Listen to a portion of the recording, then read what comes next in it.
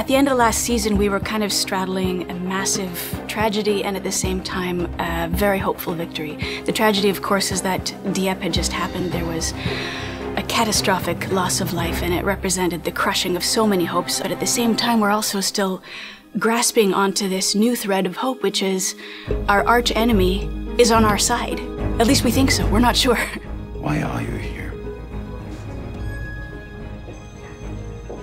Someone of your rank behind enemy lines, is that wise?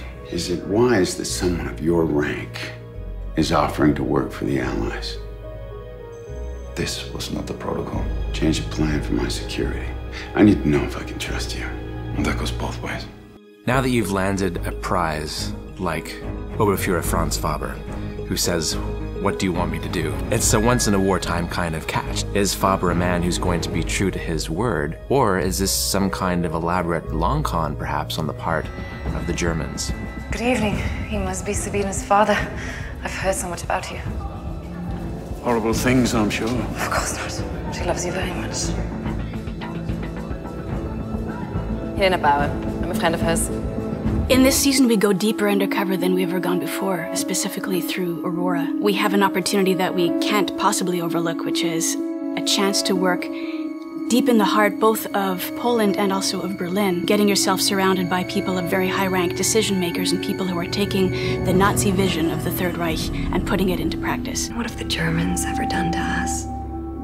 We're sending decent Canadian citizens over there to die on their beaches for nothing. It's not like we stand a chance. Sorry. I shouldn't. It's the Sarai talking. In this season, we come face to face in a more brutal and disturbing way than we ever have before. What it means at a personal level, what it means to have to pull a trigger yourself, what it means to have to perform the role of a person whose convictions are so completely different from your own. What does that cost your soul? They're waiting for us to come out the building. Yeah, charging the apartment is way more risky than arresting us when we leave. We're outnumbered. Is there another way out? There's the fire escape, but there is a man watching the alley. They may have arrested Alex. Burn them in the bathtub.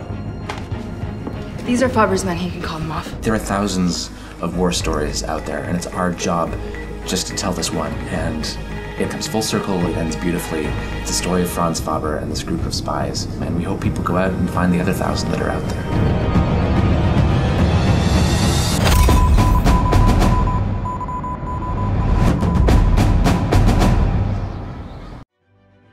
Hey YouTube, thanks for watching.